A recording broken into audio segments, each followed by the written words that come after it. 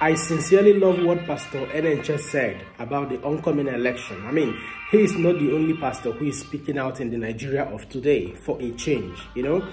And he said that voting a credible candidate this time is, you know, voting Nigeria out of the devil that has bedeviled us for the past 8 years. He made a mistake, actually. It's not 8 years, dear Pastor Enenche. Is the devil that has bedeviled Nigeria since the beginning of this nation called Nigeria. Yes, it is not 8 years. Nigeria and Nigerians have been living with this devil since the formation of this nation. And the devils we are talking about are our politicians, the wicked politicians. They are responsible for every problem we have in this country. Watch this video and I shall come back to say what I want to say. Lastly, concerning the 2023 election, as a renowned man of God, the members of the public want to hear what you have to say, a voice of hope, and at least to tell them something to give them. 2023 election is an opportunity to change the situation of this country. 2023 election is the opportunity to move away and depart from the evils, the wickedness, the darkness that bedeviled our nation for the last 7 to 8 years. 2023 election is an opportunity to choose whether we want banditry to continue, kidnapping to continue, whether we want terrorism to continue, underdevelopment to continue, massive corruption to continue, nepotism, planistic operations, regionalism, and all these kind of things to continue, or whether we want a complete, total departure. When we see the candidates that are presented for presidential election, it is very, very clear.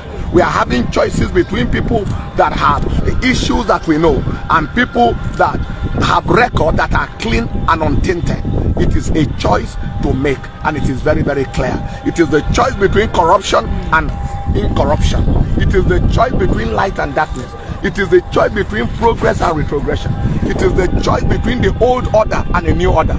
If we choose the old order, the old way of doing things, if we choose expired, retired people who should be resting and choose them back, it means we are ready to continue in the adversity and the calamity. But if we choose people with proven results, proven credibility, proven integrity, if we choose people with proven track records, with a heart for the people that emerge right now, then we have the opportunity to change things. So I want everybody to rise. Ensure you get your PVCs. I'm sure, I hope I'm not advising that too late. Ensure you inform all your brothers, sisters, to the grassroots in the village. Tell them who to vote. Tell them how to vote.